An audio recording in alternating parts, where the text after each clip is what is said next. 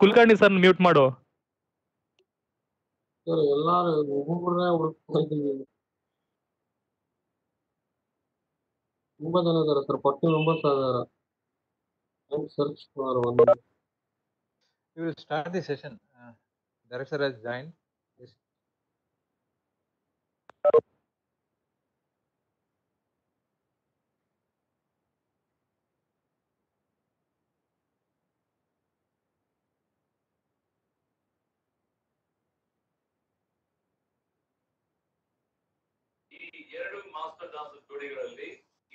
Sir audio on ಮಾಡ್ಬಿಟ್ಟಿದ್ದಾರೆ Kulkarni ಸರ್ದು.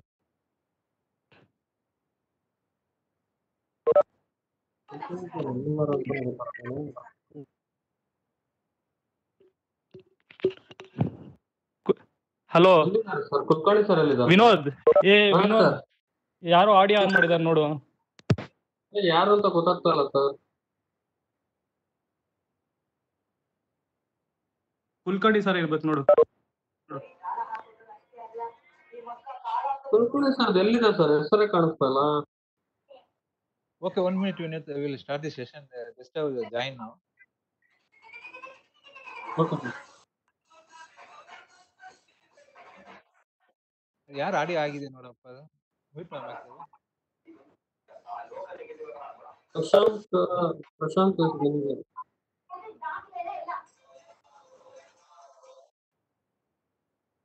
Okay, sir. You can start, sir. Yeah. Good morning, one and all. Honorable Chief Guest of today's inaugural function, Dr. Vishwas, respected Director of Nagarjuna Educational Group, Dr. N.G. Krishna sir, Principal of NCET, Dr. Srikanamurthy K, Vice Principal Dr. Arisha, Deans Dr. Jitendra and Dr. Kumar, colleagues and dear participants. Good morning. I am Dr. Kapilan, Chief Coordinator of this webinar, and a warm welcome to the inaugural function. We have received more than 400 registration for this webinar. That shows the importance of the title of the this webinar, that is Industry 4.0. Industry 4.0 refers to the intelligent networking of machines and processes for industry with the help of information and communication technology. It is a combination of core engineering branches as well as the IT. This 1 week webinar on Industry 4.0 is organized to create awareness among the members about the changing trends in the industry and fill the gap between institutes and industry. The topics of the webinar are additive manufacturing and 3D printing, industrial design, electric vehicles, advances in CNC machines, and industrial robots. All the resources from industries to give an exposure of what is the thing happening in the industry. I heartily welcome Chief Guest Dr. Vishwas, who is working as business head with AMACE Solutions Private Limited, Bengaluru. He is an engineering professional with a doctorate in automation and adaptive control system from University of New South Wales, Australia. He is an active researcher in the field of additive manufacturing. I welcome you, sir, for this inaugural function. I heartily welcome guest of honor Dr. G. Krishna sir, Director, Nagarjuna Educational Society, who supports all the activities of the department as well as the college. He has received a Best Principal Award from VTU and Abdul Kalam Award from Christ Society. And I extend a warm welcome to you, sir. I welcome Thank you. Dr. Srikanamurthy. Thank you, sir. I welcome Dr. Srikanamurthy, Principal NCET, for the inaugural function. He is one of the motivator of organizing the webinar. I welcome you to this inaugural function, sir. Thank you very much. I welcome Dr. Arisha, Vice Principal, Dr. Jitendra and Dr. Kumar, who are the deans of our college and coordinators of this webinar, and my colleagues as well as our participants of today's program for the inaugural function. I am sure that you will be enjoying this 1 week webinar. Thank you, one and all. Now I request Dr. Vishwas to address the gathering. Sir, you can unmute yourself and you can address the gathering. Sure, sir. Thank you. So do I start with the presentation itself, sir? Can I No, sir. go ahead with that? You can speak. No, sir. You can speak 2 minutes. Okay. The session you can. Right. Okay. So yeah. Good morning, all of you. Thank you for this opportunity, Dr. Kapilan. It's always a privilege to go back to engineering institutions and share our little bit of learnings and experience that we've gained in the industrial environment. In fact, that's the best way that we can contribute back to where we come from. I feel this is gaining momentum in the past 3 or 4 years, which was lacking a lot in the past, where industry and academia should coexist, where there's a good interdependence between the two, where industry can rely on academia for a lot of core research areas and share back the experiences from a practical perspective back to the academia. So there's a good congenial environment and students get a practical learning, not just what they get to learn from textbooks and classrooms. So I think this is a great initiative, a week-long webinar series on Industry 4.0. This is probably one of the most sought after topics today, especially because the whole world is moving towards this stream, and it's not one subject. It's actually a good combination of multiple subjects and technologies which are there, which Industry 4.0 covers. It ranges all the way from automotive industry to electronics, computer science, a lot of software in terms of data analytics that have come in. And then we also have a lot of mechanical aspects that go into this, where you have smart machines which are coming in. So this covers pretty much the entire gamut of manufacturing and technology. So that way, a lot of people may be able to add value onto this. And one of the topics that we are referring to or touching on today, which is additive manufacturing, fits in very well, very smartly into the whole big umbrella of Industry 4.0. So I believe it's a very exciting subject for us too. We have been working on it for the past few years, and we believe there's a lot of opportunity going ahead in India, considering the vast volume of people that we have and consumers that we have. So without any further ado, I'd probably want to get started with the whole process. And thank you so much for this opportunity again, sir. I wish the whole program grand success going ahead. Thank you, sir. Thanks for the informative speech. Now I request Dr. H.G. Gopalakrishna, Director, Nagarjuna Education Society, to address the gathering. Hello. Good morning, everybody. Dr. Vishwas. Yes, sir. First of all, I would like to know, are you working with Sri Ramdas, ACE Manufacturing System? Yes, sir. Yes, sir. Okay. I have the great fortune of being a part of the same company, sir, or the same group, sir. Yeah. Convey my regards to him. We are together in many of the committees, Okay. especially Sodemat, Sri Madhva Vadiraja Institute of Technology there. Okay, I'm also great. a governing council member. He's also there. We share a few things when we meet. Fantastic. Okay. Yeah, he is a gentleman to the core. I know him personally, and Okay, great. we have met him in Udupi as well as in Bengaluru also. I had come to your industry sometime, maybe about 1.5 years back or so, when the governing council meeting was held. It was hosted by Sri Ramdas. It was held in your organization. Yes, I remember that, sir. I remember that. Very, very nice setup, and it's a very employee-friendly environment. That's what I have understood from the organization visit, from the industry visit, including the lunch hosted. Yeah. Oh, great, So, great. Yeah. You're very glad, sir. Yeah, very, very nice. Yeah. You're basically from Puttige? Yes, sir. Are you from? Yes, sir. I am. Very nice. Okay. Very nice, and thank you very much for joining and hosting this as a resource person. Thank you, sir.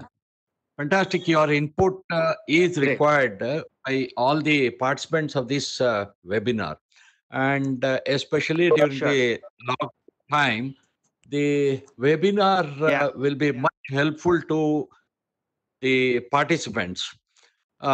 One is it can be either the student participants or the faculty participants in all the ways.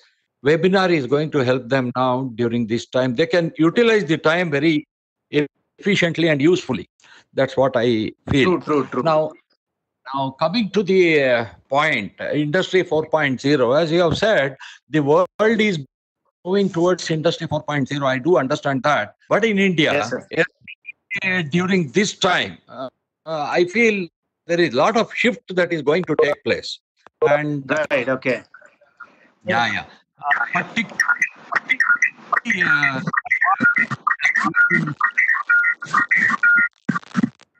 some disturbance. Kapil. Hello. Is it okay? Yeah. Hello. Hello. Hello. Yeah. Especially during this time, there is a shift towards the, I think, electric vehicles, what we were thinking about 10, 15 years back. And it has come to reality now. It is already two-wheelers are in full swing, and the four-wheelers also have come to the market. That stage has come, though there is a little bit increase in the cost.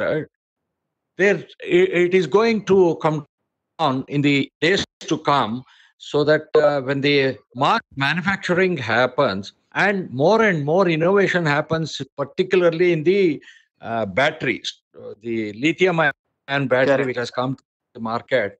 This, if some more innovation takes place, when the energy crisis was there, the solar energy came to picture. At that point of time also, we were thinking all these solar panels, if it can be cost effective and if it is affordable, then more and more people, even in the rural areas, they can go for the solar energy. But that has become a reality now. Similarly, the electric vehicles also, I feel, will be a reality in the mass section, and more people will start using this. So therefore, as the engineers, if we know the core branch of engineering, be it the electronics, be it the mechanical engineering, or be it the civil engineering, if we are into only the core branch of engineering and have the knowledge of the core fundamentals, that is not just enough. That is the foundation only. And based on that, I think we should build up and apply that in terms of the technology. So therefore, all our staff and students should add on some more skills to their basic qualification, whatever they have. They should get more skill sets into their learning environment, and thereby they should have certifications, they should learn more things, particularly with the technology being applied and advanced in the industry. See, if our students can visit ACE manufacturing systems, for example, I'm giving, they will learn many things which they have learned from the book, the practical application of that in the field. That way, I think it is going to help them. So therefore, more and more such things have to come. I mean, be it the application of the IoT, be it the application of the, including the data science that we are mentioning, the machine learning and the data science, which has come to light. Maybe in the last 10 years, 15 years, it has come out. But in India, it has caught the important front stage only in the recent years. AI and ML have caught importance maybe during the last 3-4 years or so. So therefore, I feel the topics that are webinar, the IoT applications of IoT, robotics, particularly the 3D printing, the application of 3D printing is coming in a very big way. That's what we have seen. Every faculty and student should be exposed to these things. Then the competitive Industry 4.0 carries a meaning in the minds of the youngsters. If they know these things, definitely they can build up and bring in more and more technology to be used in the industry. That way, a true combination of industry and academia will take place. I feel more such webinars to be done. And again, Dr. Vishwas, for having spared your valuable in educating our faculty and students with the latest technology that is applied in the industry. And I should congratulate Dr. Kapilan and his entire team for successfully launching this and conducting such very useful and eventful exercise like Industry 4.0 webinar. I congratulate Dr. Kapilan and his entire team. I wish the event to be a successful one. It's a 1 week program, and output of this 4.0 should come out as a compendium so that that can be shared in the copy forum among all the participants for further reference. Thank you very much for giving me the opportunity. Please convey my regards to Sri Ramas and his entire Sure, and his family also. Sure, sir. I'll do Thank that, you. sir. Thank Thank you. you so much. Thank you, sir, for your informative speech and encouraging us to organize this type of program. Now I request Dr. Vikanamurthy K, Principal NCET, to address the gathering. Everybody, am I audible? Yes, sir. Yes, sir. Yeah. Esteemed guest and resource person of the today's webinar, Dr. Vishwas, and respected director, Dr. Gopalakrishna, and other dignitaries, students, and faculty members. At the outset, I would like to say that we are very happy that Dr. Kapilan and team, they are very active in this lockdown period and conducting various workshops and webinars, which are very much useful to the students as well as faculty members.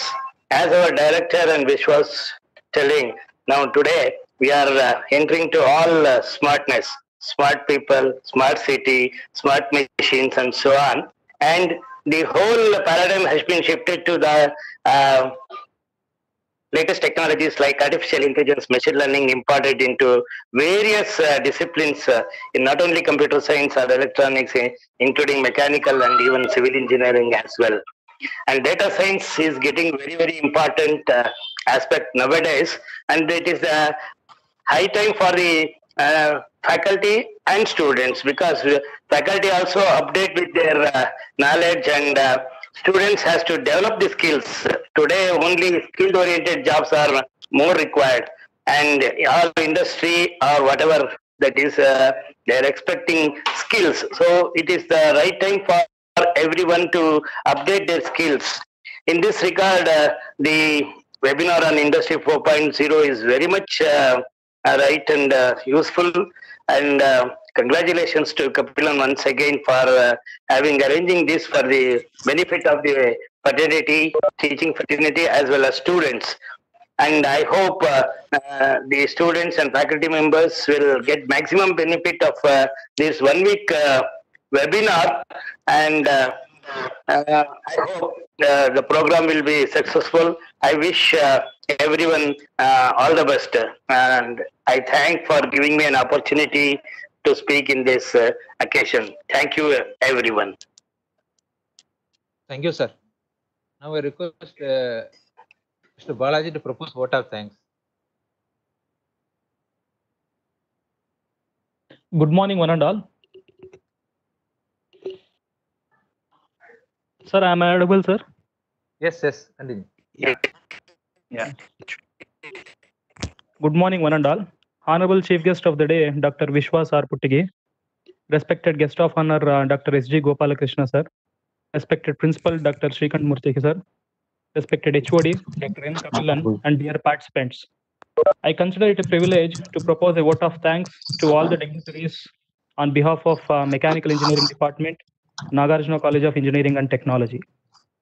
I take this opportunity to express my deep gratitude to Honorable Chief Guest, Dr. Vishwas R. Puttige, for accepting our invitation to be Chief Guest and resource person for today's program by taking out valuable time for his busy schedule.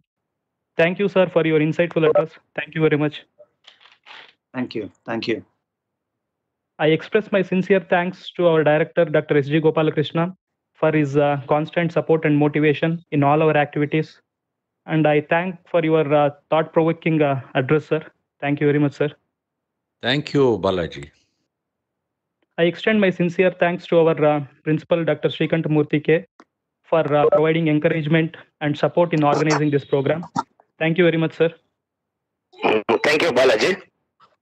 I thank HOD for organizing this webinar in this need of hour, where he has taken a lot of efforts in making this program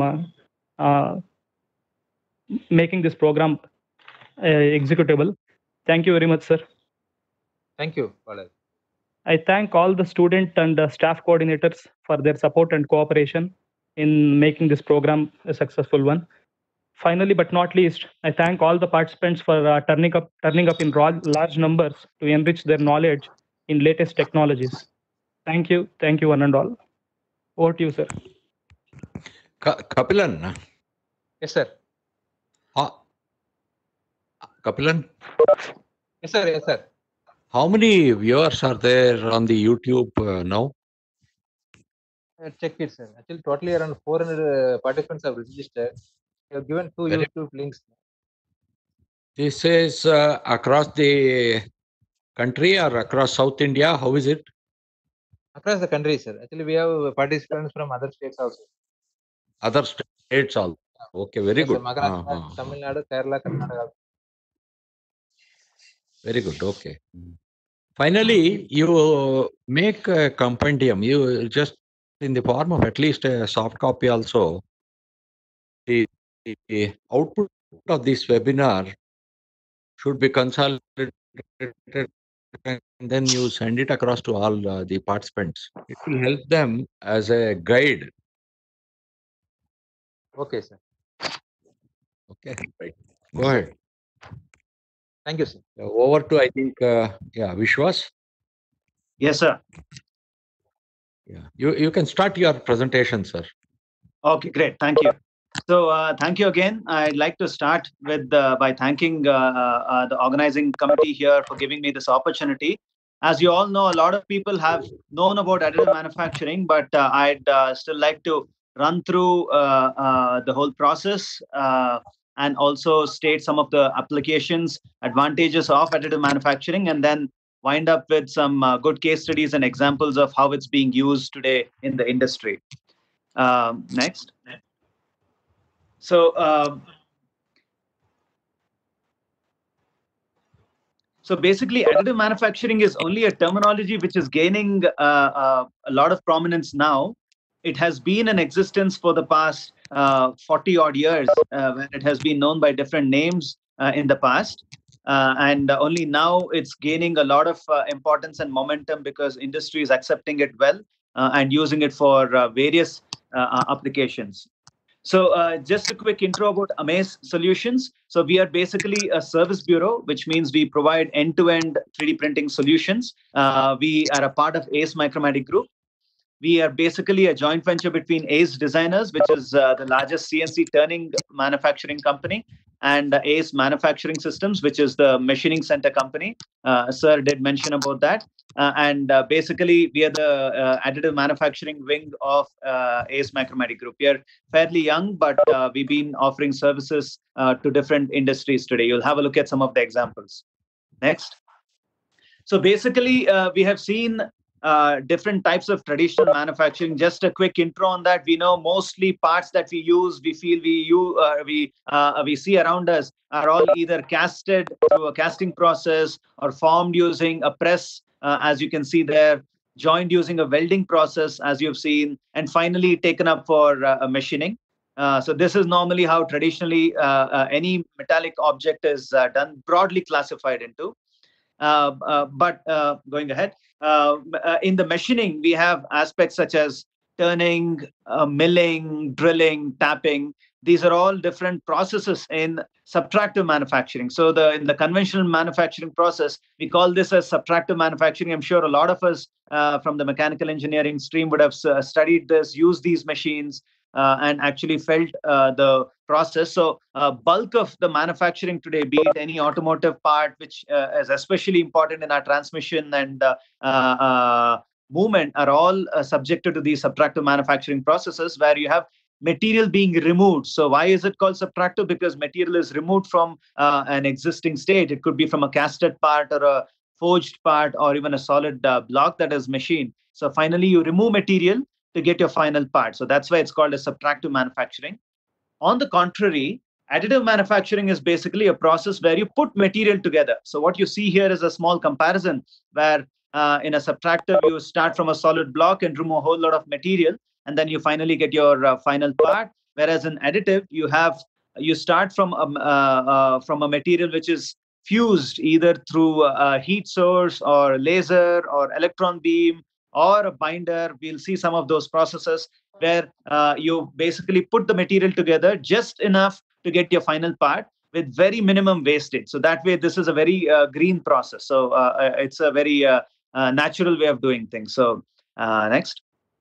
So this is an interesting curve, which again substantiates the comparison between additive and subtractive. Focus on the X and Y axis here. On the X axis, we have complexity, and on the Y axis, we have cost. So the green line here, what we have is basically how we would go about costing a part which has to be made conventionally. So conventionally, any part, when the complexity goes up, your cost shoots up drastically. So as if your part needs a fourth axis to be used to machine a part, or a 4-axis machine, or a 5-axis machine, then the cost shoots up dramatically. So because of this, what happens, most of the designers end up simplifying their design of their part so that complexity reduces. They break the large complex part that is required finally into smaller pieces, which could probably be machined or manufactured using simpler processes. So this is how conventionally parts are being done. Whereas with 3D printing, your complexity is pretty much free, which means irrespective of how complex a part is, the cost remains the same. The only aspect that actually that decides the cost is the material, the amount of material that goes in, and also the volume of the part. I mean, how is the volume of the part being printed? So irrespective of that, the cost remains the same. So which means you could have a very complex part weighing X grams that is being printed, or a simple solid block of X grams being printed, the cost would remain the same. So that way, you're better off choosing a part which is more complex when you decide to use the additive manufacturing process. So what we have is that small red line that you can see there, which is dropping straight down to the X-axis, which is basically the tipping off point, which says any part which is complex beyond a specific point, then it doesn't make sense to use the conventional route. You're better off 3D printing it. So that's basically what is being shown here. So anything beyond that red line, which is called the break-even point, irrespective of the complexity, the cost will remain the same. But something simpler, very straightforward, that can be done the conventional way, it doesn't make sense from an economical point of view to go for 3D printing or additive manufacturing. So this is basically the whole gist of this slide here.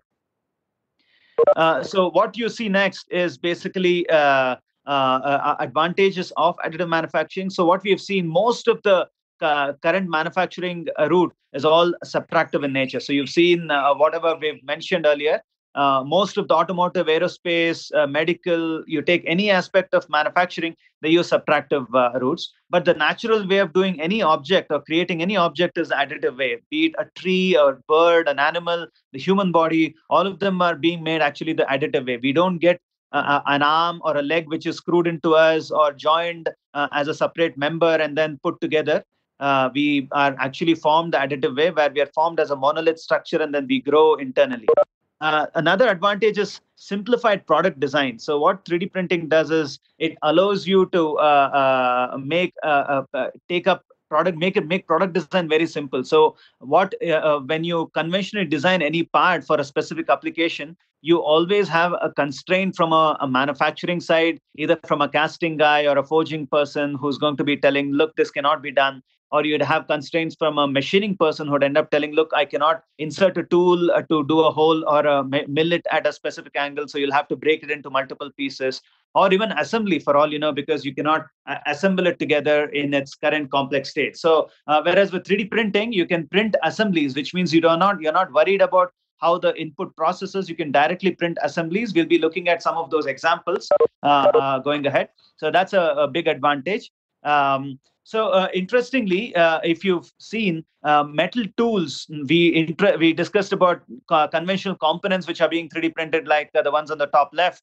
But what is also happening is the medical field. One of the most prominent areas is dental copings. If you actually see, one of the latest technologies being used by dentists is to print dental copings, which is what a cap that you would want to be inserted onto your tooth, which is probably spoiled, is done through maybe a 3D scanning of your tooth, and then that is converted into a 3D model, and then a dental coping is printed. So here, irrespective of the volume, what the 3D printing manufacturer does is he would get input from different dentists, and they're all printed together on a single block or a single plate. So you're basically doing something called as mass customization. When we say mass customization, you're producing something in high volumes, but they're all customized parts. They're not necessarily high volumes of identical parts. We all know mass production. Now, mass customization has become, mass production has become mass customization, wherein you're printing, 3D printing for every specific patient individually, but in high volume. So volumes will remain, but they're all going to be customized. Similarly, you have prosthetics, you have orthopedic implants, various medical implants that are happening. Then, of course, what used to happen conventionally in 3D printing was rapid prototyping, where you'd want to get something done in a small plastic to mainly for visualization purpose. That is happening, that you've seen, known, most of us know about that. Interestingly, a lot of homes are being printed today. You have concrete printing machines which can print bridges and homes in very difficult environment. And in fact, even for speed, today we've known of 3D printed buildings which are done in less than a month's time, multi-floried buildings which are printed in less than a month's time, which is all because of 3D printing. Food printers, we have, interestingly today, food printers which can print cakes and pastries and biscuits and cookies and chocolates, all in different shapes of either characters or different persons, humans also. There are apparently food printers sitting in a space station where astronauts who go up there need hot, fresh food. They can press a button and food gets printed there. So like this, interesting applications.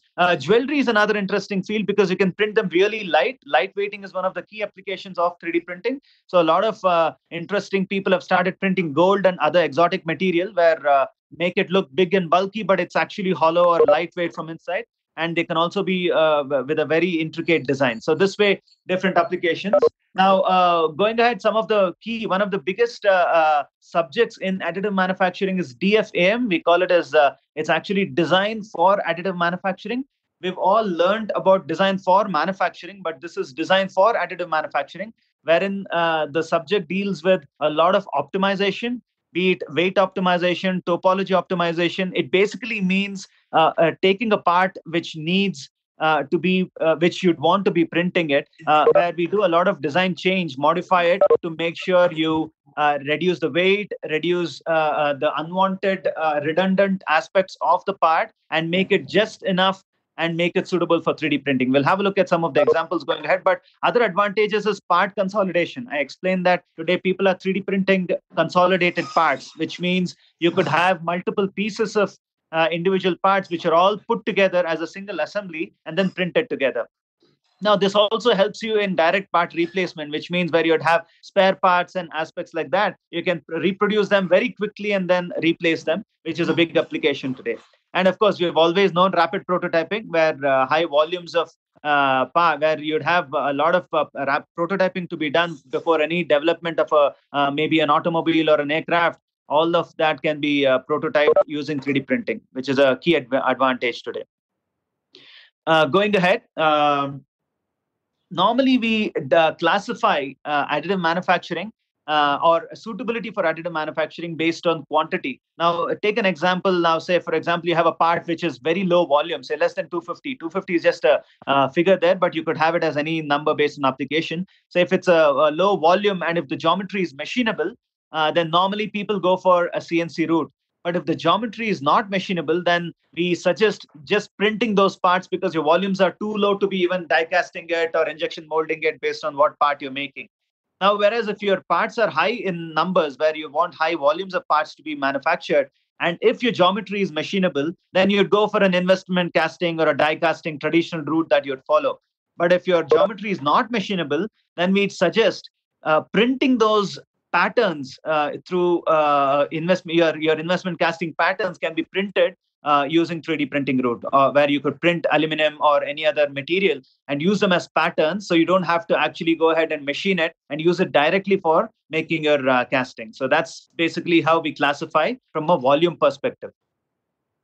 Going ahead, these are different technologies. We touched upon that. So today, we have people printing polymers. We have people printing sand, metal, ceramics, wax, Kevlar, graphite. People are printing all sorts of exotic materials today for industrial applications, suiting different requirements. So basically, some of the broader classifications are listed below. Say, for example, based on durability, based on surface finish, based on detailing that is required for the part, then application. Say, for example, you have, so the technologies basically show that. So if you move from a lower durability to a higher durability, a smoother surface finish to a rougher surface finish. So these are all different names that are given on the right. You can see stereolithography, polymer jetting, binder jetting, fuse deposition, laser melting.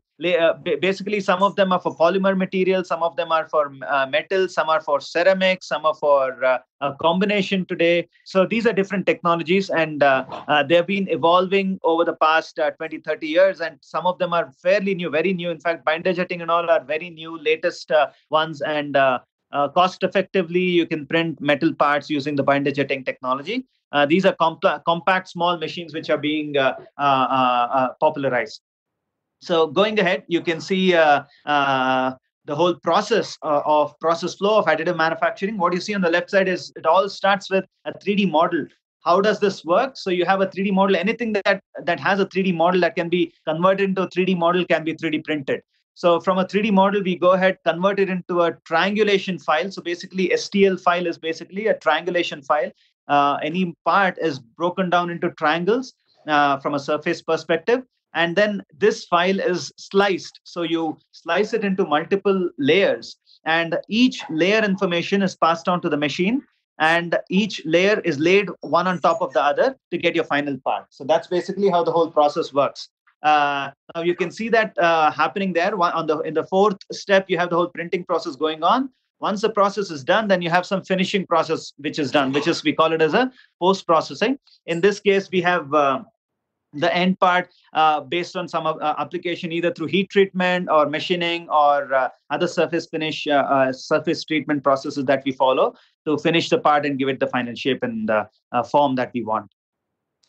So we'll specify, interestingly, another aspect which is changing in the market is product lifecycle. If you've seen, what used to take from a product development life, which used to be about 5, 6, 7 years, are all shrinking into 1 or 2 years now. So take an example of an automobile. What a car like a Swift took in its first generation to be modified, say it took about 7 or 8 years before it underwent a change or a modification. Now it's all happening in about 3 or 4 years. The second version of 3D printing came down to about 3 or 4 years, and the next version will go down even further, maybe in about 2 years. So people are getting restless. So every product is getting obsolete very quickly, be it mobile phones, your televisions, because the technology is evolving so fast. Now, one of the technologies which is really supporting it well is 3D printing, because what would otherwise take you many weeks or months to make your first casting part can be printed in few hours' time. We have printed parts for automobile manufacturers where otherwise they would have had to cast it in about 3 months' time or 2 months' time, are all 3D printed in about 2 or 3 weeks' time, and offered it to them for testing. Right now, as we speak, also a lot of the parts which are undergoing change are going through this process. In fact, a lot of BS4 to BS6 conversion happened through 3D printing route for those initial batches when they wanted to test it and see the functioning.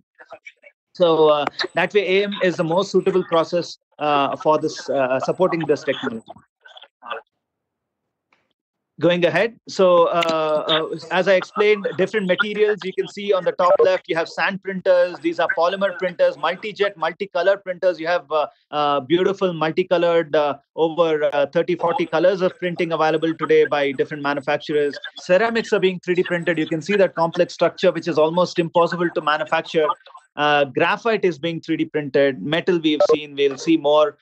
Diamond, Sandvik is a company who's been successful in printing diamond. Diamond has not only an ornamental advantage, but also is known for being the strongest material in the material that is actually found, and that is used mostly for cutting applications. So for that purpose, it has been 3D printed so that it can be used and made in large volumes and used for its application. So that way, different materials. We'll focus our presentation going ahead a little on metals. So you'll see a little more cases of metals going ahead. Next, so you can see this here. This is a technology called as laser powder bed fusion. If you actually see, most of the metals that are being 3D printed today are using this technology called as powder bed fusion technology. So what happens here is material in the form of metal, in the form of powder, is laid on a plate, as you can see here on the top image that is being pointed. So it's being laid like this, as you see, and then you have laser which comes and melts that powder, and it fuses to the previous layer. So previously melted part is fused to the new layer of powder. So as in every layer is completed, the platform goes down on which this is printed, and the next layer of powder is laid. So you can see on the left side, the blue image actually shows you multiple of these layers of the powder which was fused into forming the part, which is sitting in the middle of a big cake of powder. So now this layer of powder could be anywhere between 30 to 100 microns thick to get your part, which is finally almost finished. So this is basically how it happens. So the power source could be either laser or electron beam. What you see on top is basically a laser beam which is deflected by a mirror. It's a 2-axis mirror which actually melts, which deflects the laser beam very, very selectively, accurately at a specific spot, and then melts the powder and fuses it to the previous layer. This is very similar to a micro welding process. So any material that can be welded can be 3D printed. So imagine you've heard of laser welding. So this is very similar to that, but happening at a micron level, very, very fine level. So that way you get your accurate part with the very less defects on it. Next. So what we have going ahead is a demonstration of this printing process. So there's a small video which shows you the 3D printing process. Here you can see there are two lasers printing two different parts on the left side, where the current layer of powder is being fused to the previously printed layer of powder. As the printing process completes, you have the next layer of powder which is laid. So in the middle, what you see is an image of a part which is already printed. So this part which is being printed after printing, and when we lift it up, you'll see the metal part is embedded in the middle of a big cake of powder. So when we extract all the powder out, when we remove all the powder out, what you see is what you get on the right side. So basically, this is a printed part which is fused to the build plate or the base plate on which the part is fused, and this is basically cut and then taken further for finishing if required. Otherwise, in some applications, it's ready as it is and can be used. So that way, in a very short time, in few hours, you can actually get the part that you want. Going ahead, next. In this whole process, what you've seen at the metal 3D printing process, we discussed about powder bed fusion, PBF. So as I explained, about 75% of the printing that is happening in metal uses the powder bed fusion technology. The other one is DED, which is basically direct energy deposition or a direct metal deposition. In this case, basically what you have is a metal being fused through a coaxial laser and metal jet. A powder metal is actually sprayed using a nozzle onto a plate. Basically, this is similar to a 5-axis machining. If you've all seen 5-axis machining, you can imagine instead of the spindle which is cutting material, you have a nozzled body which is spraying metal and laser surrounding it. So basically, laser melts the powder wherever it's being sprayed on. So that way, you can print parts of any shape and size as required in this whole technology. And the third one is the new one, which is called binder jetting, which I explained some time back. It's also an interesting field where you have basically a binder, which is more like a glue, which is sprayed on selectively in areas where you'd want the bonding to happen. And then the next layer of powder is laid, and again the binder, which is the glue, is sprayed. So this way, you at the end of the whole process, you get a big cake of part which is in its green stage, which is just glued together, and that will have to be subjected to a sintering process Basically, it'll be put into an oven which will melt the whole part and fuse them together. And then finally a debinding process where it removes the binder, and then you have your final part ready. So this is one of the newer technology which has come in the past 5-6 years time. But it's at a very nascent stage. So this actually shows you, this slide shows you about surface finish. So what you see on the left side is a very coarse thickness. Imagine we take it as a 80 micron layer thickness. So when you want a part which is which has to be printed fast, we end up choosing a coarse thickness. So this has an advantage of printing faster. You get your final part much sooner, but it's an economical approach. But the problem is the surface finish is very poor. You don't get a very finished part, so you'll have to probably subject it to some post-processing or finishing, machining here. On the right side, what you see, rightmost side, you see a thin layer thickness, say for example 30 micron layer thickness. Here the printing is slow, but it's almost ready to use in its final shape. It may be a little more expensive to use, but because you'll be taking longer time to print, because time is what decides the cost. But you also have an option of printing it in hybrid, what you see in the middle here, where you have coarser areas which doesn't need too much of finesse. You could probably go ahead and print it in larger thickness, and then maybe when you have finer aspects, you can print it in lower thickness. Eventually, you'd want a surface finish as shown in the image at the back. So where you'd want a smoother surface finish, which is achievable through post-processing, which is finishing it through some post-processing process. So it's all about finding the right balance. So we explained about design for additive manufacturing. So we'll quickly run through this. So basically, this is a science where, as designers, we can sit and understand, apply a lot of AM techniques to find out how do we make part more suitable for its application. So here, say, like we've told, you can create intricate shapes and produce them with lighter material or make it lighter. So if people who've used ANSYS, which is what you'd use to simulate weight optimization and ask, based on certain conditions, ask ANSYS to throw out the most optimum structure. It normally throws out a structure which is in a maybe a bionic form, which is very weird in shape and size. So what we end up doing is to add a lot of material to make it suitable for manufacturing. If you've actually seen, though it gives out a very weird shape and structure, we end up adding a lot of redundant material, hence over-designing to make it manufacturable. Whereas with 3D printing, we have an advantage where you can see the images in between. You have a lot of analysis being done. On the extreme end, you have a solid block of a bracket which is designed, which goes through multiple rounds of iterations of analysis and simulation, which finally tells, look, you need material only in these areas for the kind of strength and load that you've actually asked. So that ends up deciding how the shape and size should be. And that can be directly taken onto a 3D printer and printed and used for its final application. That way, you have saved not only material, but also a whole lot of time in manufacturing it the conventional way. So this way, a lot of advantages are there. And design for additive manufacturing is a very important subject. Fantastic softwares are being made available. Almost all software manufacturers today are gearing up for this science, where they're taking you from a seamless integration, design, simulation, analysis, manufacturing. All these are being done on a single platform, which earlier used to be done on different tools. Going ahead, you'll see some more examples of DFAM. You can see this part here. This was basically a bracket for Airbus. An existing part used to be big and bulky like this. Still an aerospace part, which is quite light, conventionally compared.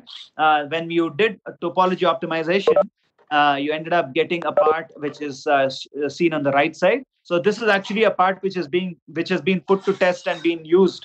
So where you apply topology optimization, one of the biggest areas of AM where application is being used is aerospace. You can see some of the advantages are very little wastage. You have a lot of cost saving.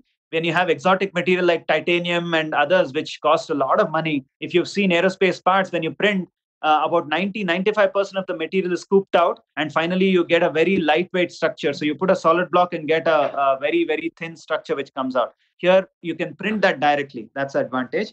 Part consolidation, we'll look at that going ahead. So you basically can print multiple parts together. So here's another interesting example where you have electric vehicle motor housing. which is 3D printed. So as Sir rightly pointed out, electric vehicles also are hard pressed for weight today. If you can make a motorcycle or a scooter which is 3D printed, which is an electric vehicle, if it has a mileage of say 70 kilometers per full charge of battery, and if you can make it a little lighter, maybe you can push it to 80 kilometers. So that way, it's a huge USP for these automobile manufacturers. So lighter automobiles are the order of the day. So that's where you have a lot of people working towards that.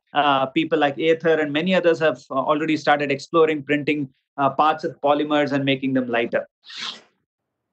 Going ahead, so you'll see another interesting aspect of 3D printing is not everything that we tell as an advantage of 3D printing is applicable. So there are aspects which we need to follow in terms of making it suitable for printing. So not all parts are ready for 3D printing.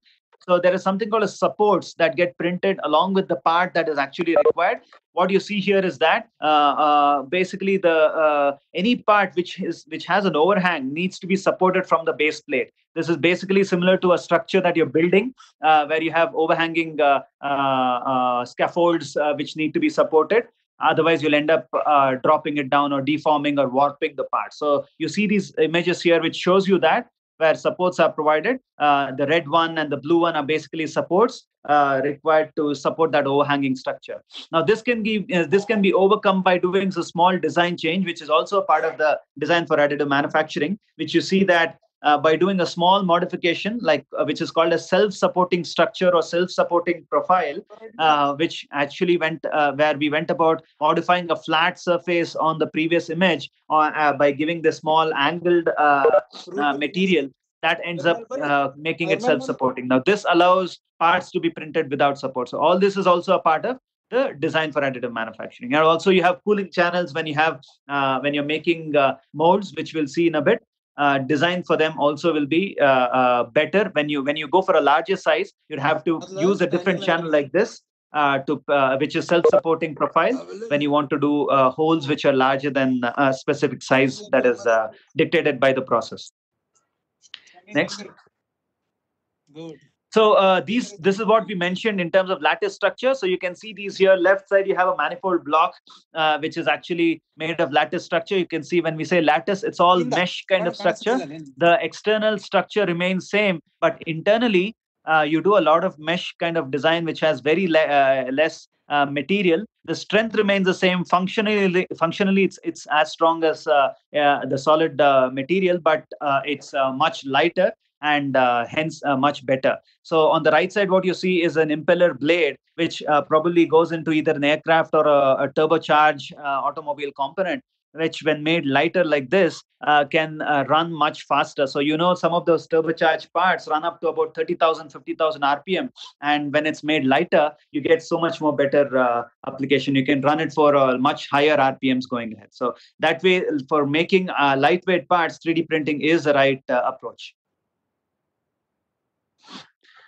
So what you see next is, let's wait for it to come up. So yeah, so market segments. So today there are different markets who have adapted 3D printing: medical, aerospace, automobile, tooling, dye industry, and engineering. So we'll look at some of them. In the medical industry, one of the most popular ones, we'll skip this going next. So in the medical industry, one of the most popular, okay, so we look at the aspect is medical implants, where you have implants. What you see on the left are like your cranioplast implants, which is basically a portion of your skull, maxillofacial implants, your face implants, mandibular implants, which is basically the jawbone. All these are being 3D printed today. Today, when a person meets with an accident on the and the doctor declares bone loss, there are two choices. They can choose a standard generic implant, more like a fixed size of shirt, say 40, 42, 44 size shirt, or it could be a custom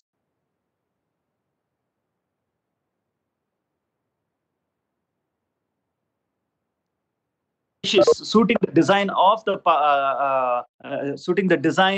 particular patient is actually made and supplied to the patient in a very short time. So basically, a CT scan or an MRI scan file is required as an input, and that is used to print this part and supply it to the patient. Similarly, you have hip sockets, dental copings, knee joints, hip joints, acetabular cups. All these are being printed today, very specific to a patient's shape and size.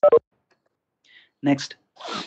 So basically, they say going ahead, a lot of medical implants are going to be done not only globally but even in India. There's a big adoption of 3D printing, and the niche areas could be some of these, like cranials and hip implants and other orthopedic implants. Next. So we look at aerospace. Now, aerospace, one of the biggest advantages is weight reduction. So you see this bracket on the right side, which originally weighed about 2 kilo or an excess of 2 kilo, has been brought down to about 766 grams by 3D printing optimization or topology optimization, where the strength remains the same, but the part has been completely optimized. So this way, when parts are done, they pose a huge advantage to aerospace industry. You can see this bracket at the bottom, which is full of lattice. You can see the structure. It's basically, this is the structure called as bionic structure, which originally was a big bulky structure, has been modified to make it very, very specific to the application that is suiting aerospace, and also making it lightweight by putting lattice structures, the mesh design that you see, which makes it very suitable. From a strength perspective, it's same, if not higher, but much lighter. This way, lighter aircrafts mean further the distance that they can fly. So that way, today, if you see some of the newer aircrafts that are coming in, are able to fly much longer distances. So we have part count reduction. So here you can see on the left side the fuel nozzle. Fuel nozzle basically is what goes into a GE engine, and this has been shown. You can see that 20 individual pieces or parts have been integrated into a single piece. So one part is actually a combination of 20 individual pieces. So this has 5 times more durability and 25% lighter. So not only is it better from durability point of view, but also lighter.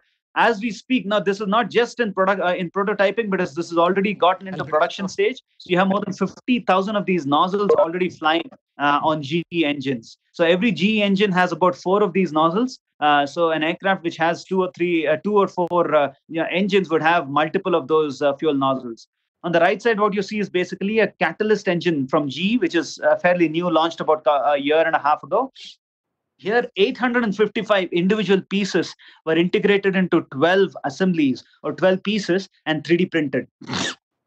The advantage is it's 20% lower in fuel burn. It consumes lesser fuel, and it's also 5% lesser in weight. Now, the advantage also is you have fewer bill of materials, you have fewer parts. Now, as designers, we all know, as and when you have more parts, more the reliability issue. You have every joint poses your stack-up tolerance issue, and this overcomes that by integrating multiple of these parts. That's the advantage which is coming up especially in aerospace. Going ahead, cost effectiveness. So if you actually see, as I explained, manufacturing is cheaper because as opposed to printing something which is a solid block of titanium, which could cost lakhs of rupees, and when you remove out your part is nearly 1/10 or maybe 1/20th the weight, you're better off printing it directly, where you have very less scrap coming out, and your part is very cost effective. That way, for materials such as exotic materials such as titanium, Inconel, 3D printing seems to be the more suitable route. Then lastly, we have on-demand manufacturing. This is an interesting area which is coming up not only for aerospace, but also for automotive. So what is interesting here is we have a lot of manufacturers such as Daimler and others who have a commitment to their customers, telling they will stock spare parts on account of the customers as long as the vehicle is being put to use. So, for example, a person can be running a Daimler truck or a Mercedes-Benz car, which is 20 years old, but Mercedes has committed, telling we will keep the spare parts on your behalf.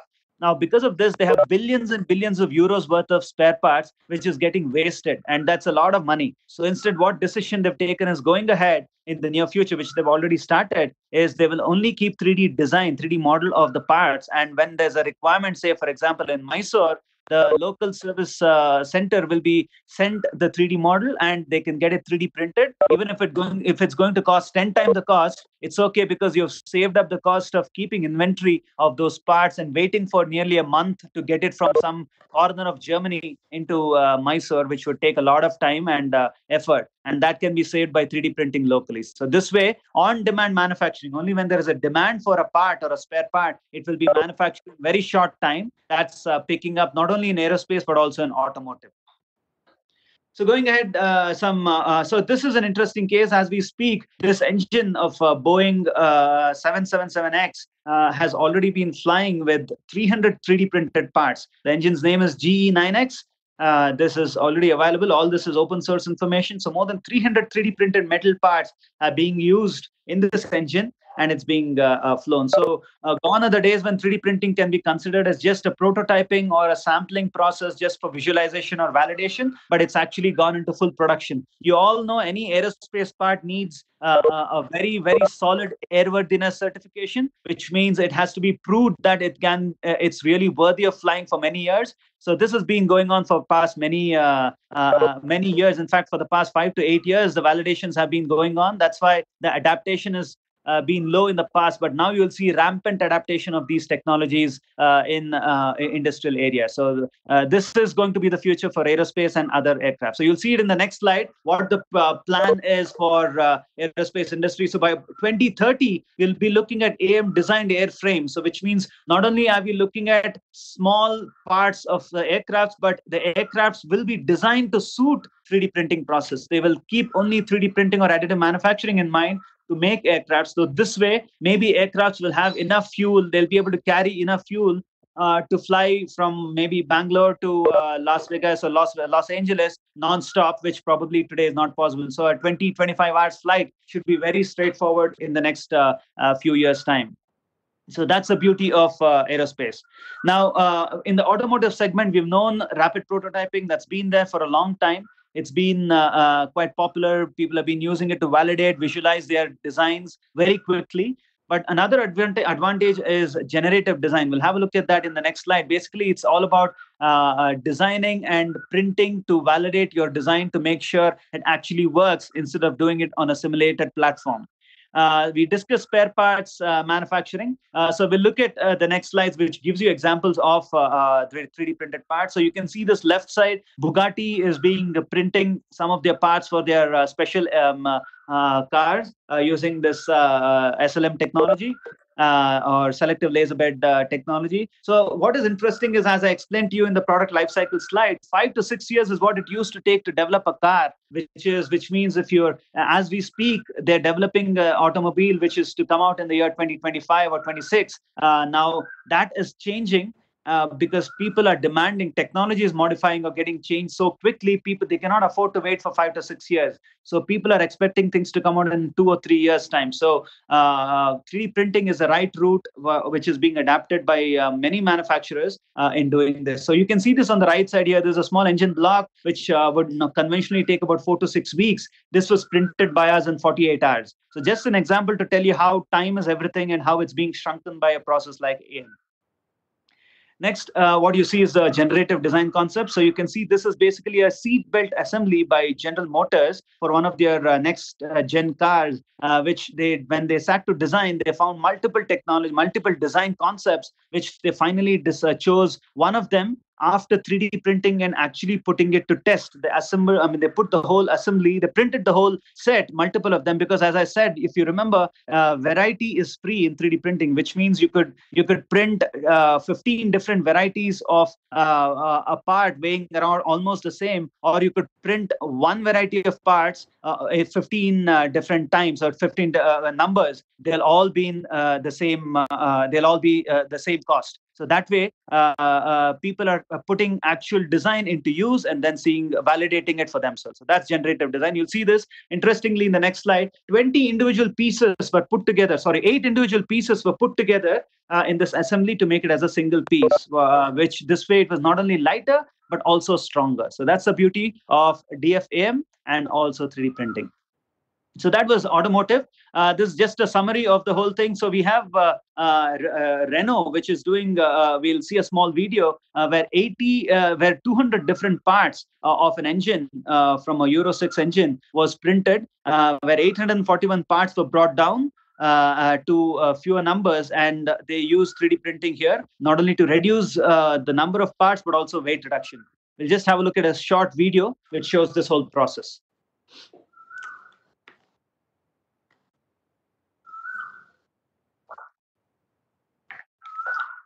You can see here, the original design was taken, and then a lot of DFAM techniques were done, modified, lightweight. So you can see 42% lighter.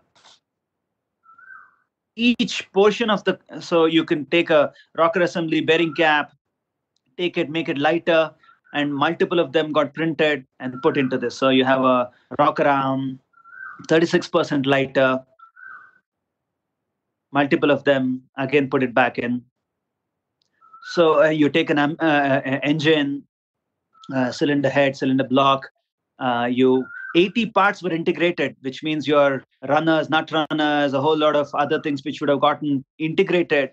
All of them were put together here again.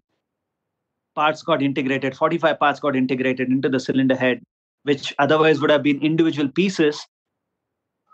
So your 841 piece assembly got down to 200 parts lesser. So that way your BOM, or your bill of material for this, got reduced, and finally your whole assembly became faster. So that's basically the whole show. Similarly, Honda has done a lot of lightweighting on their crankshafts, which are made lighter and better. So different automobile manufacturers are working on it. Even in India, Bajaj and many other automobile manufacturers have gotten into it. Now, this is another interesting case where you can see the lattice structures. As I explained, people have been trying out different parts. It may be costly today, but they all know it's only a matter of time before which this technology is going to come in and then take over the conventional way. So then people don't want to be starting to learn. So people want to invest time, effort, and money in learning the process, adapting, and finding out suitability for their application. Finally, when the technology really booms, they'll all be ready with solutions, and they'll adapt it very easily. So in this case, you can see F1 Alfa Romeo cars have about 143 metal parts which are being 3D printed and integrated into their racing cars. So like this, almost every industry which has niche applications are using that. We discussed the on-demand spare parts. We can skip this. So any remote location spares can be made available to 3D printing. Another interesting application is tooling. Tooling, when we say, is basically plastic injection molding or any other molding process. So conventionally, if you see, a molding process has about, so you can see on the right side, the whole molding process has about 65% time as cooling time, because any plastic part that you actually injection mold needs so much cooling, because if you try ejecting it out faster, you'll end up warping the plastic. That way you'll be spoiling the whole part. So that way they end up cooling it naturally. Now, next slide, what you see is this mold, which is there on the left side. This is how the cooling is done, where they have a straight hole which is drilled, called as a rectilinear hole, through which cooling water is passed to make it cool. Whereas on the right side, what you see is a conformal cooling channel, which is conformal cooling channel is where you have a channel which takes the shape and size of the part itself. And that way it gives much better cooling and much uniform cooling and makes it much faster. So through 3D printing, we can achieve this. So all the aspect that you see on the right side, which cannot be done conventionally, where you cannot drill holes of this shape, can be done only through 3D printing.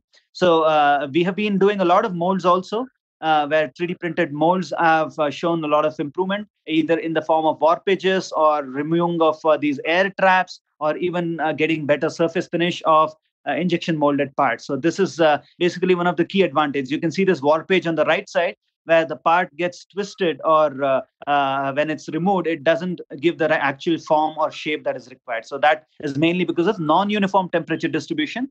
Next slide, you'll see uniform temperature distribution because of 3D printing. What you see on the left side is the red zone is because of non-uniform temperature distribution, where because using conventional cooling process, you can only achieve limited cooling.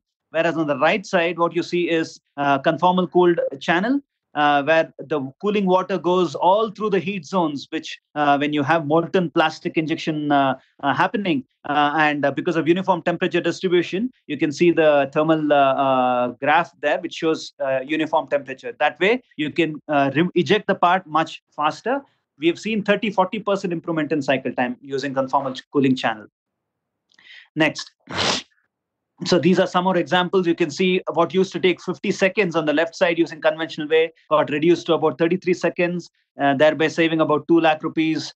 Next, you'll see something similar where customers saved about 40% in time, again, because of conformal cooling. And here about 12 lakh rupees was saved because, again, of uniform temperature distribution. So that way, it's a big advantage. So going ahead, even in the foundry application, what we've seen is patterns. As I explained initially, 3D printed patterns is one of the biggest advantage, where you can print these patterns and directly take it to your casting, which will make it much more faster and much more advantageous in terms of complexity. So the digital foundry is what they call it. So this is again another interesting subject. Next.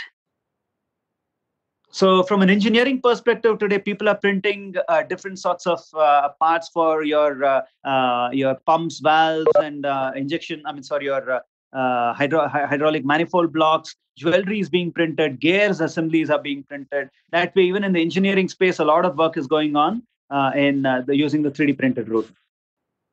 Next. So what does the future have in store for us? So as I explained, mass customization, what used to be a customer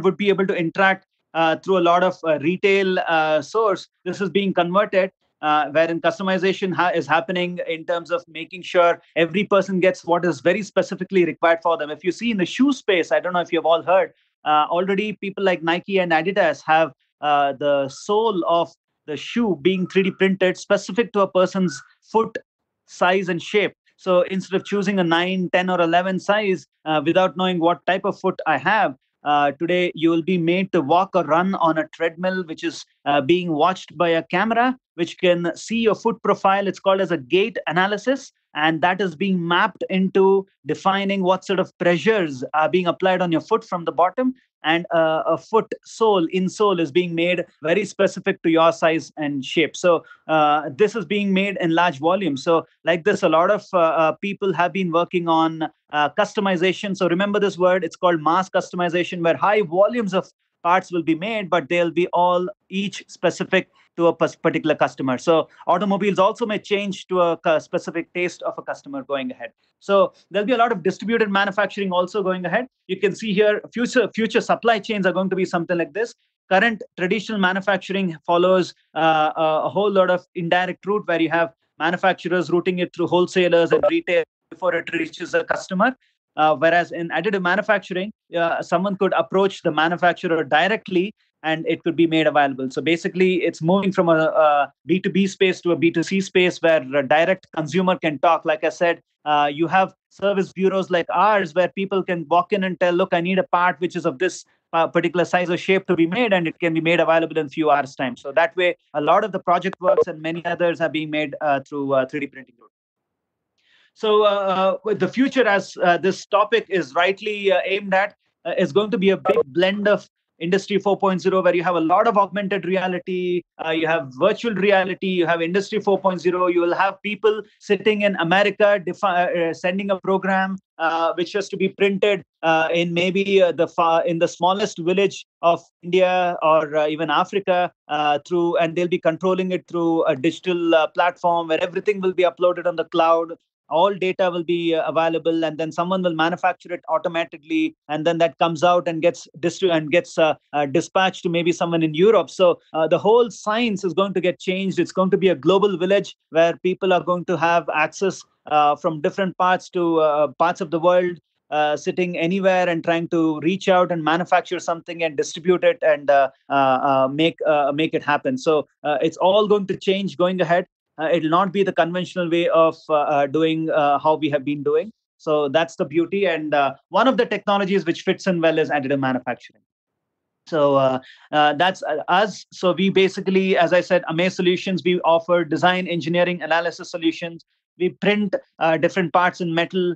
We offer post-processing. We finish the parts and give it to suit the application or requirement. We do a lot of R&D in terms of developing parameters and materials and how we do it. So going ahead, we'll see a few quick examples of what we've done.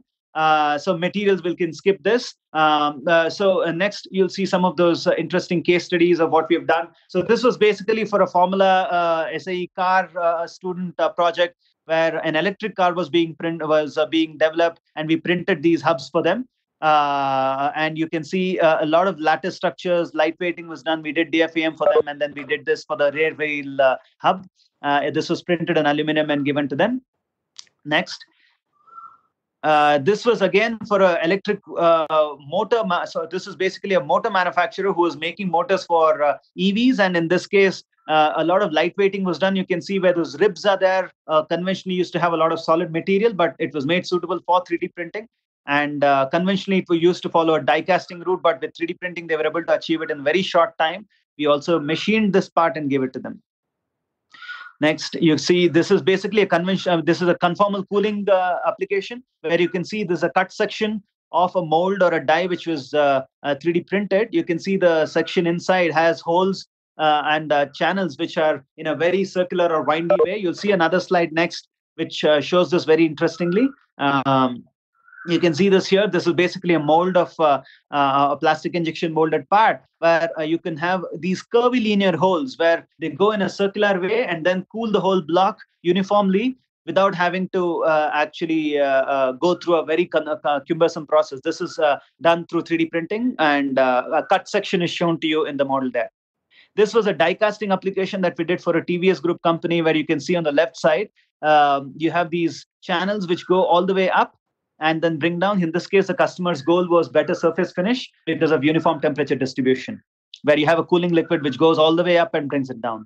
Similarly, another application for a forging process where you have material, basically a graphite lubricant which got sprayed through the small vents which came out of this forge punch, which we were able to do. This is still under testing and development. Once this gets done, we'll probably be able to do more on the forging space. Next. So these are some of the nozzles. I explained to you variety is free. In 3D printing, the advantage, as I explained, you can see here more than 8 different varieties of nozzles were printed, all at the same cost, where this customer was using it for a spraying application, and they found that this was quite helpful. And now they've gone from prototyping to batch production to now mass production. So they've been ordering on this nozzles, which will be made in high volumes, but each of a different design and suiting a different purpose and application, made very cost effectively through 3D printing. So we've been doing aerospace parts also. You can see this here, an entire engine assembly were put together by printing them in pieces with very minimum machining requirement, and then finishing and then finally taking it up. So this way, this is basically a prototype that was done for us. Like this, we've been working with different aerospace aviation industries, including ISRO. So the next slide will show you we were a part of the Chandrayaan-2 project, wherein there were 3 parts. If you all remember, there's a lander, there's an orbiter, and there's a rover. The rover is basically an AGV which comes out of the lander, and which was supposed to have gone all around the moon, collecting information from the moon surface. Now you see this India logo on the left side. We printed this in aluminum and gave it to them, which was pasted on the wheel of this rover. You can see the simulation. It was supposed to have laid the printout of India on the moon surface. You can see that small India logo on the moon surface. So the idea was to bring out India's signature on the moon surface when this happens. Unfortunately, the lander did land a little too hard, because of which the rover could not come out. But nevertheless, there are many 3D printed parts made in India by ISRO sitting on the moon surface. So we are not very far behind the other developed countries in adapting the newer technologies. So that's what we've done. So you can see we did this in 8 hours. Imagine printing India's signature to be taken on the moon in less than 8 hours time. So that's what technologies brought us to. So that brings us to the end of our presentation. If there's any questions, please do ask. You can email us. Our email ID is there. Our numbers are there. Our website is there. Most welcome to look us up. I again thank you all for this opportunity to address the gathering on this interesting and exciting subject of additive manufacturing. Thank you.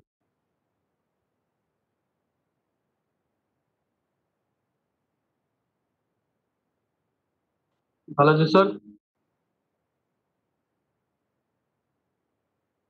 Hello, Balaji sir.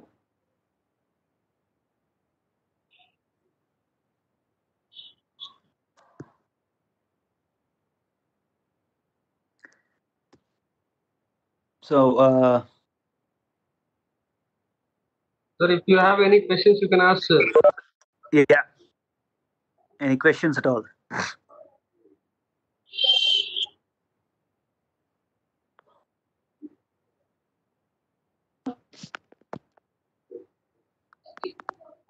Vinod, Yes, sir. audible? I am audible. Yeah, sir. Sir, audience, participants, if you have any questions, you can ask the questions.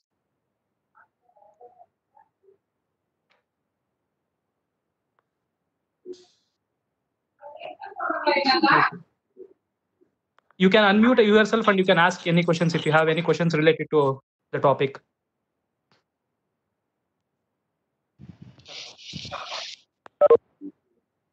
Hello, sir. Yeah. Sir.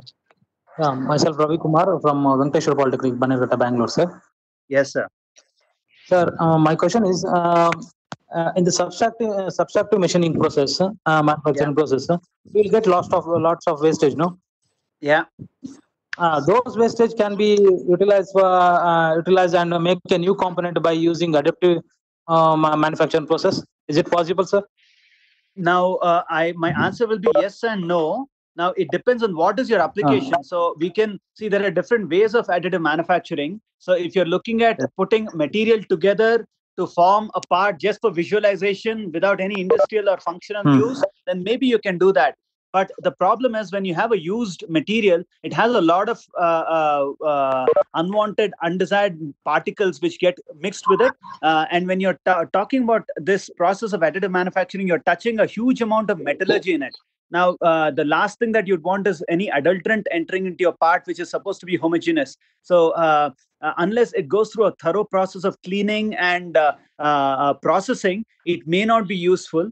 But people are. So basically, we are only processing powder. Now, how the powder get manufactured could be through processes such as it basically the main process is gas atomization. Now, for a gas atomization to work, you could have it's basically starts off with an ingot of material, say, for example, an aluminum ingot or a stainless steel ingot, which is fed in as an input material to make this powder. Now, an ingot could use some of this used scrap which comes out of subtractive manufacturing, which goes through a lot of processing and then made re-melted and brought out as an ingot. So directly, we may not be able to make powders out of the scrap of subtractive manufacturing, but a lot of the waste can. I'm sure it is happening today because there's only limited amount of material available globally. So especially materials such as titanium, which is extremely expensive, you're better off melting them, recycling them, and then bringing them out as powder. But it's a subject which goes through multiple cycles. There's no ready machine which can take in scrap and then bring it out as a powder and be used for 3D printing. Okay, sir. Understood, sir. Thank you, sir. Thank you very much. Yeah, thank you. Hello, sir. Hello. Yeah. Hello. Good morning, sir. Good morning. My name is Subramanian from IPS Polytechnic. My question is that what is the accuracy, dimensional accuracy we can achieve compared to our conventional process, like CNC machines? We get a very unique dimensions. Is it Yeah, that's possible right. we get in 3D printing in overall product dimensional accuracy? How can we cope up to that is 3D printing? Yeah, so basically right now what is being done in large volumes, which is the kind of area that we are in, where a lot of printing is happening, the powder bed fusion technology, the accuracies that are there are around the 0.1 plus or minus 0.1 mm to plus or minus 0.2 mm. So that's where we are at this point in time. But it depends on the laser beam spot size. The spot size that we are working on is around 70 to 80 microns, which is why we are getting about 100 microns of accuracies, 100 to 150 microns. But for some of the finer applications, people have even gone down to about 10 microns laser beam spot size. When they use that size of laser beam spot, that have to go for finer powder particle sizes also. For very fine, very specific applications, there have been successes where people have gone to very, very tight tolerances of manufacturing. But what we normally tell is 3D printing cannot replace machining or manufacturing, machining the conventional processes completely. It'll still have to be subjected to aspects such as a finish machining, because just that skin cut of finish to get that final tolerance or accuracy may still have to be done based on, using the conventional way. So otherwise, 3D printing can take care of your casting, your roughing, your semi-finishing, but the final finishing may still have to be done the conventional way. Okay, sir. What about the flexibility in materials, sir?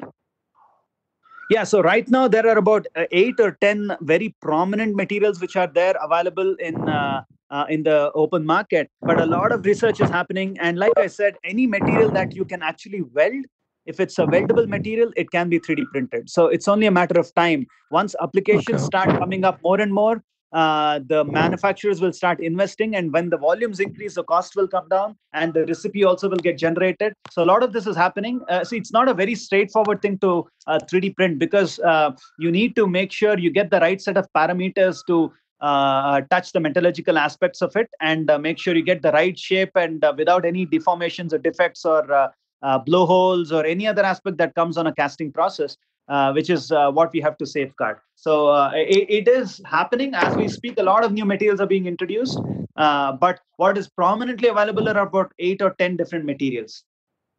Okay, so okay, sir. And also, sir, another thing. Hello. Yeah. Yes, sir. Yes, sir. Sir, the materials before pre-processing of the 3D printing, so that the material should be in the powder form. Yeah, that's right. Powder form.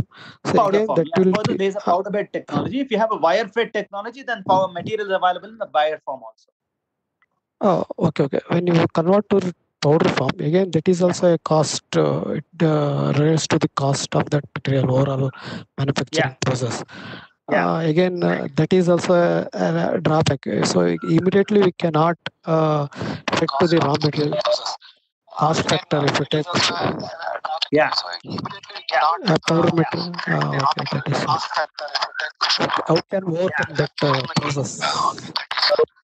So basically, it is an expensive process today, but where people see value in it, they are going to it. And with time, we have the cost of manufacturing, also cost of powders coming down, cost of machines coming down. The whole process is getting more productive. This way, if you see what used to cost X about 10 years ago, today it's already costing about 0.1x. So we've known of certain parts which used to cost about 25,000-30,000 to make. They're all sitting at about 2,000-3,000 rupees today, even in metal. So I'm just giving you a fictional number, but the costs are coming down. So it's only a matter of time before which a lot of it will get even more cost effective.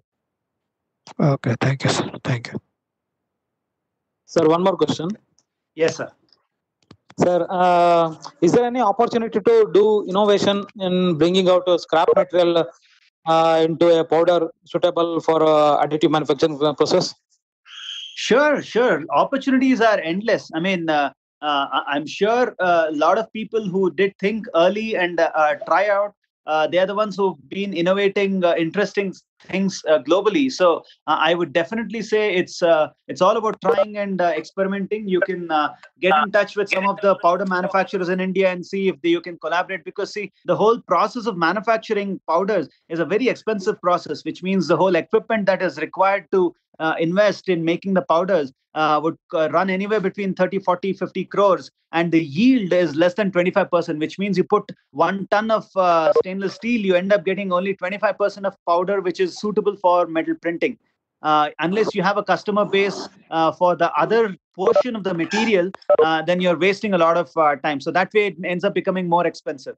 So it's a catch-22, but I wouldn't discourage you. You're welcome to get in touch with different powder manufacturers who can probably share their views, and then you can see how you can contribute in terms of either research or maybe taking up a practical case. Okay, sir. Thank you, sir. All right, great. Thank you all. Thank you again. Thank you for this opportunity. You're Thank you, welcome sir. to visit us, Dr. Kapilan. You're welcome to bring a team from the institute to our college. I mean, to our facility. We'll be happy to show you in physical form. Of course, things are a little challenging right now in terms of visits, but once the COVID situation settles down and we are a little more movable, agile, then I think I welcome you all to visit us and have a look at what we are doing and how we are doing, and give you a better idea of the whole technology. Thank you, sir. Sir, it was really an excellent presentation. We thank you for sharing your knowledge on latest technology. Your presence Thank has you. immensely enhanced its importance, sir. We are extremely Thank you. grateful to you. Thank you very much. Thank you so much. I'm very glad. I'm very glad. Have a wonderful you, rest of the program, and I wish all of you the very best and success. Thank you again. Thank you very much, sir. Thank you. Dear participants, we will share the Google form in where the feedback and the quiz has to be given. We request you to submit the Google form once you get that. After we share the Google form. Thank you. Thank you, one and all. Thank you, sir. We shall end the session now. And we Hello, request sir. you to join the session tomorrow. Thank you. Balaji, sir. We will share the link. The Google form link will be shared to the mail ID or this one? Mail WhatsApp? ID. Mail ID. Mail ID. Google form link will be shared to the mail ID. Okay, sir. Okay, fine. Okay.